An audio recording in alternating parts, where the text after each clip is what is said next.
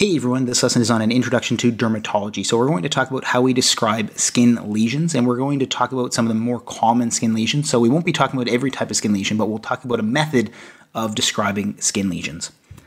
So I'm just going to briefly talk about the outline of this lesson. So we talk about primary morphology in this lesson, including flat versus raised, the size of skin lesions, and the constituency of skin lesions. And we look at secondary morphology, which is the color, the shape, the texture, and the location of skin lesions. So that is primary and secondary morphology. So now that we know that, what do we do when we actually see a skin lesion? So we start off with primary morphology. So we look at whether the skin lesion is flat or raised. If the skin lesion is a flat skin lesion, so if you were to touch it on someone's skin, there's no raised border to that skin lesion. It feels as though it is in line with the rest of the skin. And once we've decided that the skin lesion is flat or raised, we move on to looking at the size of the skin lesion. So we use the number 10 millimeters, and that's usually the diameter of the skin lesion. So we break it down into skin lesions that are less than 10 millimeters and skin lesions that are greater than 10 millimeters. If the skin lesion is less than 10 millimeters and it is a flat skin lesion, we call that a macule. If it is a flat skin lesion that is greater than 10 millimeters, it is a patch. So that's really the difference between a macule and a patch. You might have heard of these terms before. So a macule is flat and less than 10 millimeters, and the only difference is that a patch is flat but greater than 10 millimeters. And now moving on, we'll look at the raised category. So again, we break it down. Is it less than 10 millimeters or greater than 10 millimeters? If it's less than 10 millimeters, it is considered a papule. So papule, if it's raised in less than 10 millimeters, it is a papule. If it's raised in greater than 10 millimeters, we call that a plaque. So that's the difference in the terminology. So again, we look at the primary morphology, break it down into flat and raised, and then less than 10 millimeters and greater than 10 millimeters. And you get macules and patches and papules and plaques.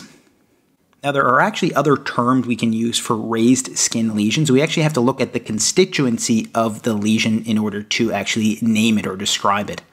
So the constituency can either be it is liquid-filled, so it's filled with liquid, it's pus-filled, or it's a solid. So it's a raised skin lesion, and we break it down into what really it is made up of. So if it's liquid-filled, we actually break it down, again, using the 10 millimeter number into vesicles, which are less than 10 millimeters, and they're liquid-filled raised lesions.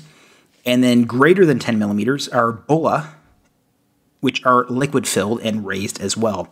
So that's really the difference between vesicles and bulla. Vesicles are less than 10 millimeters in diameter, they're liquid-filled and raised skin lesions. And bulla are greater than 10 millimeters, liquid-filled and raised. Now, with regards to raised skin lesions that are pus-filled, these are called pustules, and that's easy to remember because pus is actually in the name pustule. And then with regards to solid raised skin lesions, we call these nodules. So those are how we distinguish these types of raised skin lesions. Again, we look at, is it liquid-filled, pus-filled, or a solid? And then we can break down the liquid-filled into less than 10 millimeters and greater than 10 millimeters, so that's a vesicle and bulla. And then we can look at if it's pus-filled, it's a pustule. If it's a solid, it's a nodule. Now, there are other types of skin lesions that we can see or other types of skin manifestations we can see depending on if there's actually bleeding under the skin. So with regards to skin bleeding, so this is essentially another constituency. So this is blood as a constituency. It can be flat or it may be raised, the skin lesion. So we break it down into actually what we call petechiae, which are non-palpable and less than 3 millimeters. So this is essentially a bit of blood under the skin, and it's less than 3 millimeters and it's non-palpable. Purpura is the next in the category, and this is larger areas of hemorrhage, and it may be palpable, might not be, but it could be, so you might hear palpable purpura, and this is in between the sizes of 3 and 10 millimeters. And then anything greater than 10 millimeters is ecchymosis. So ecchymosis is often non-palpable, again, greater than 10 millimeters. So this is really looking at the constituency being that of blood in the skin, and then you can break it down into petechiae, purpura, and ecchymosis. These are all considered non-blanchable. So what does that mean? Non-blanchable means that if you were to push down onto the skin lesion, and then lift up your finger, it doesn't go away. So some skin lesions you can actually push on, and then they actually, if they're red in color, they can actually become white, so you're pushing the blood out of them. But with these, when you push down on them and then lift your finger up, they can still be there. So they're non-blanchable. And really all three of these manifestations are due to thrombocytopenia or low platelet count. Although you may see palpable purpura in other types of conditions, but when we generally see thrombocytopenia, especially some severe thrombocytopenia, we can see these manifestations, and then we break it down depending on size of the skin manifestation. If it's less than 3 millimeters, it's petechia. If it's 3 to 10 millimeters, it is purpura. If it's greater than 10 millimeters, it is an ecchymosis. Now, some other skin lesions or skin manifestations that you can see are something called telangiectasia. These are small dilated blood vessels, so that's just the name for that. And another skin manifestation that is very common is urticaria. And urticaria is just another word for hives. So urticaria are red, they're rounded, and they're a raised rash. So the R's, you can think of that way. So red, rounded, raised rash. And these are due to allergic reactions most times. And then another skin manifestation you can see is an ulcer. So this is a larger skin lesion that usually takes all of the epidermis, the top layer of the skin, and then part of the underlying layer, the dermis. Whereas, I don't show it here, but an erosion is another skin lesion that really just takes part of the epidermis and not the dermis.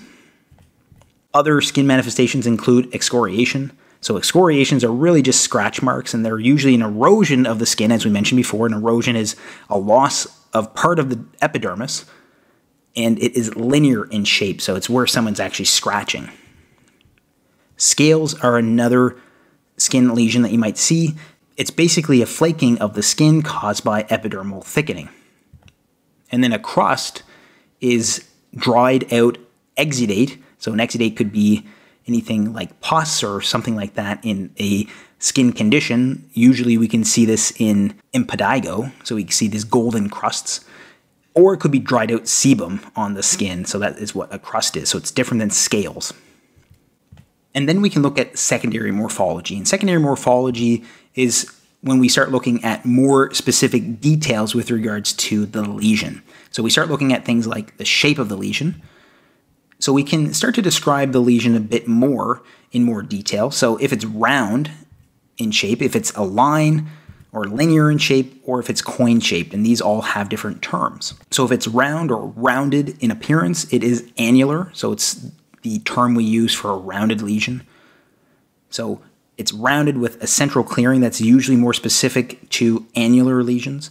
This can occur in tinea infections, so you can see this in ringworm. You can see this also in secondary syphilis and lupus.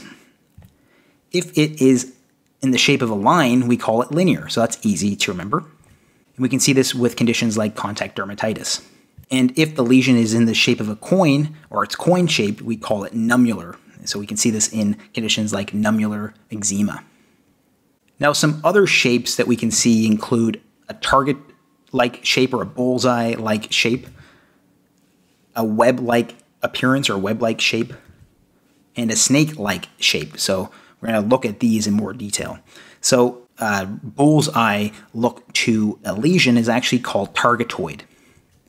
So we can actually see these types of skin lesions, and we actually have specific names for them depending on the condition that they're associated with. So erythema migrans is actually the skin lesion we see in Lyme disease. So it's actually the bullseye skin lesion that is typical for the site of where the tick actually bit someone. So that is erythema migrans. So you get this bullseye appearance, so it's targetoid. And erythema multiforme is also in the shape of a target, and we would describe that as targetoid as well. Web-like shapes, we call these reticular shapes. And we can also call this something like a lacy network.